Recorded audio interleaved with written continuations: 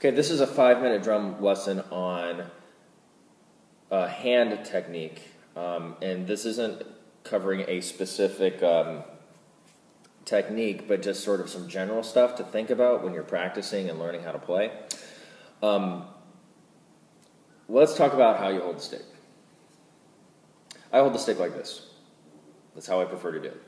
Now, if you play like this is called French grip. If you play with your wrist extremely turned over like that, that's German grip.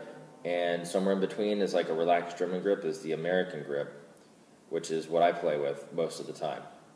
I like to put my thumb and my first finger on either side of the stick for my fulcrum point. But let me be honest with you, there are many times where, and you can probably tell from my videos, where I shift the fulcrum point here, and my first finger isn't really used for much. Which brings me to what I find to be kind of an interesting point that I heard recently on a Tommy Igo video. In his video, if I understand him correctly, he's not advocating a specific technique as being the perfect or right technique. He's more of comes from the background of school of thought of just doing whatever it takes to get the job done. And I think that's sort of how I approach it too.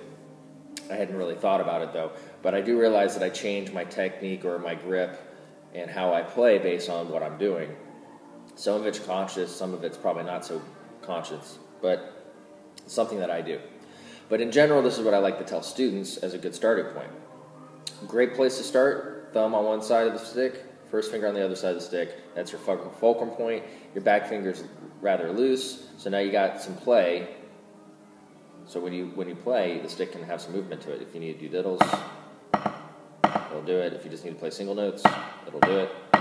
If you need to play a note and hold the stick down, just squeeze a little bit with all the fingers. Don't death grip it, just kind of squeeze it a little bit to absorb some of the rebound shock, and it stays down. Up, down, up. Okay, so I'm a big advocate of the wrist. Your wrist needs to work. It needs to go up and down. A lot of people can't even do this that play drums. Your wrist needs to move.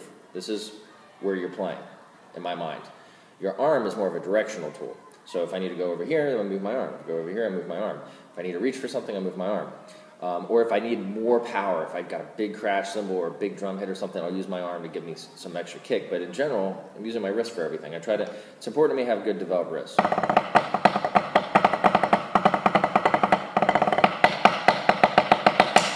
I have a pretty good range of motion with my wrists. My wrists are pretty well developed. Works well for me.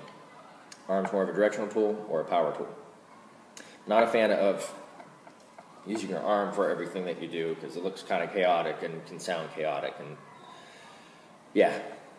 But all that stuff said, there are many different techniques you can use to create rebound or to keep the stick down or to do rolls with, either this fulcrum point or this fulcrum point, whatever's comfortable for you. There are people that even play like this, and I play very well this way.